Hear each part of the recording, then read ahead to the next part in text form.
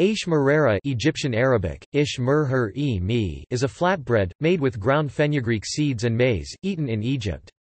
It is part of the traditional diet of the Egyptian countryside, prepared locally in village homes in Upper Egypt.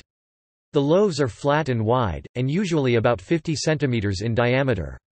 A soft dough is made with the maize flour and left to ferment overnight with a sourdough starter, shaped into round loaves, and then allowed to rise or proof for 30 minutes before being flattened into round discs and baked. These loaves can be kept for 1 to 2 weeks in an airtight container. The addition of fenugreek seeds is thought to increase the protein content, storage length, and digestibility of the bread.